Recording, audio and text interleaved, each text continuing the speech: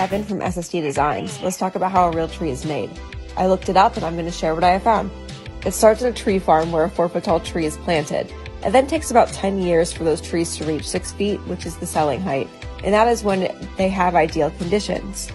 If you do the math, it takes about 20 years for that tree to reach 4 feet, which is a long time. 10 years is also a long time, especially when there is no guarantee of rain.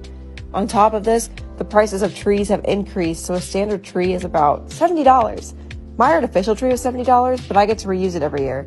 That is super pricey for something that gets thrown out every year. Plus, when they dry out, they become flammable.